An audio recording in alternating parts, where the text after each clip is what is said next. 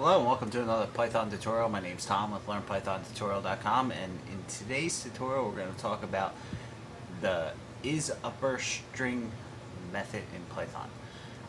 Said that really slow because I actually forgot which one we're doing, but Isupper method in Python.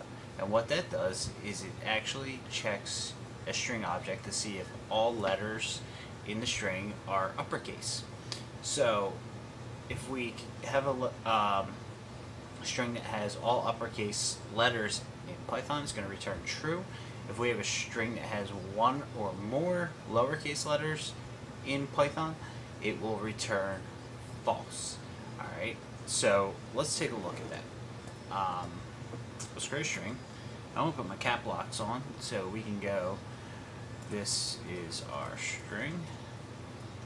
Close out my string with the quote, and then I'm going to put a period is upper, parentheses, and I'm going to hit return. We get true because every character within the string object here is uppercase letters. Alright, so it returns true. Now let's do the same thing, and like the previous tutorial we did is title. Let's make it like a title. So this is our string. Alright, so we're going to call it isUpper again, and hit return. We get false because this string method is checking to see if every character in the string is uppercase. In our last example here, only a few are uppercase. The T is uppercase, the I is uppercase, the O is uppercase, the S is uppercase, the rest is lowercase, so this would return false.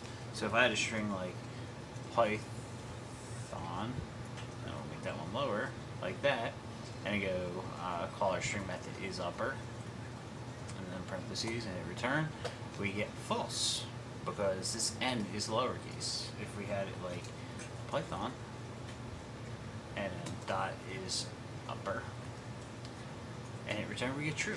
So that is the isUpper. Oh yeah, one thing before I end this here.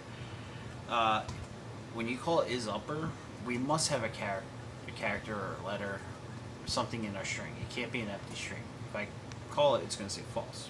So I gotta have something in there for it to return true.